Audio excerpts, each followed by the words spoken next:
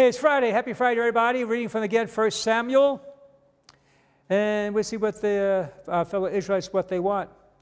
The people, however, refused to listen to Samuel's warning and said, "Not so. There must be a king over us.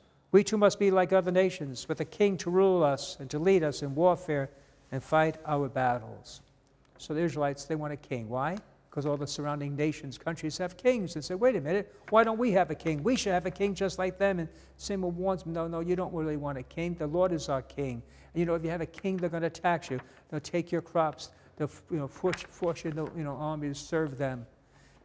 So that's all the reason why it's not worth having a king. They said, no, we want to have a king. And let me make a little quick story here. Following a heavy metal concert, one punk rocker stopped at the front desk of the hotel and asked if she had any messages.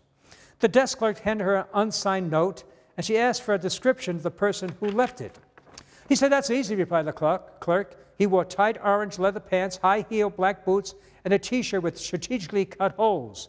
And I remember a roll of colored safety pins to the outside edge of one ear, and he wore purple eyeshadow, and his hair was orange and spiked. "Oh, man," she said, obviously disappointed. "That could be anybody." Wow. Guess it all depends who you hang out with, associate with, see? And that's it.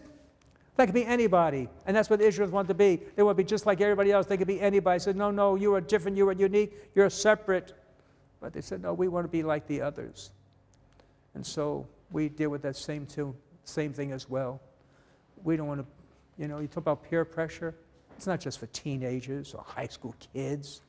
Even as adults, we feel peer pressure. We want to be like everybody else. We want to be accepted. We don't want to, be ostracized and stand out being pointed as odd and different, unique. But if you're going to be a Christ follower, you're going to be different. You got to be different. We have different beliefs, different stance. Others may think us strange, but that's okay.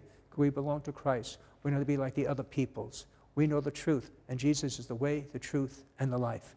God bless you.